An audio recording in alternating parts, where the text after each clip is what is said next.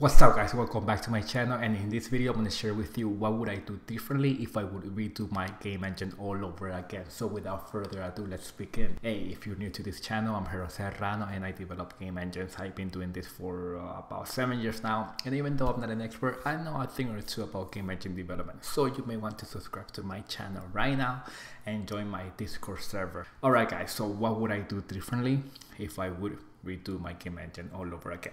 Point number one, I would study other game engines before embarking on developing my own game engine.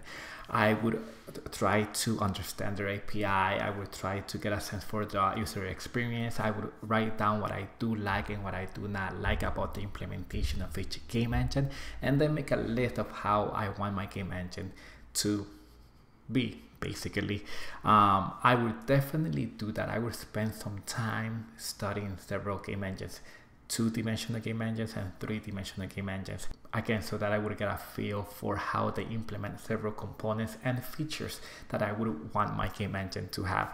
I did not do that actually. When I started developing my own, I had only used one game engine, and that was Gogo's 2D, which is a 2-dimensional game engine, and I was developing a 3-dimensional game engine. So you can imagine my only experience before developing a 3D game engine was using a 2D game engine, and that held me back tremendously. So I would not do that mistake again if I had the chance to go back in time, but it's too late. Point number two, I would actually join game jams and try to make different type of games with different game engines, so that I could get a sense for the API and the user experience and the tools that each engine provides to that game developer. Again, just being exposed to other game engines would have helped me tremendously, a lot, but unfortunately I didn't do that, and that was something that I wish I would have done differently. Point number three, I would actually be more social and hang out with other game developers and learn from them, learn the tools that they use, learn their workflow, get a sense of what they like about a particular engine and what don't they like, and what are they really looking for in a game engine. I did not do that. I basically worked on my game engine for a while in my own little bedroom without having any interaction with other game developers. I wish I would have not done that. I wish I would have joined game jams, physical game jams, and go and talk to them and interact with them, and make friends and also learn about their process. But yeah, that should have done that. Point number four, I would join a community of game engine developers and interact with them and get a sense of how they would implement a particular component, a particular feature, learn about the tools that they use, gain more knowledge from them. Again, being social as a game developer will help you a lot. So make sure to reach out to other game developers, to other game engine developers, so that way they can help you and you can help them with the knowledge that you are gaining as you are developing your own game engine.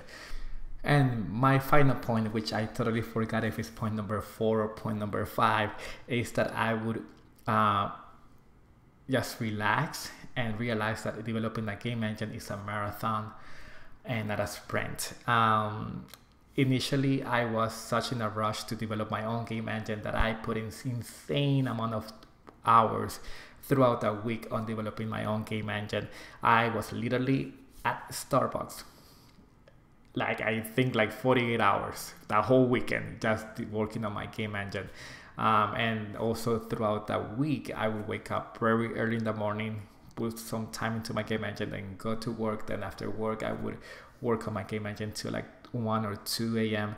And that burned me out. And I would definitely not do that again. I would just relax and just schedule 1 or 2 hours a day to work on my game engine, and then go out and have fun and socialize with other game developers and indie game engine developers.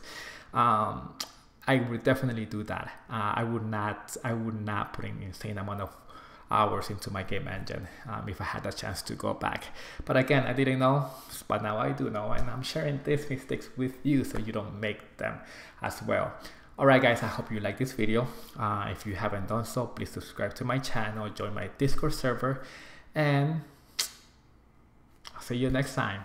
Thank you guys.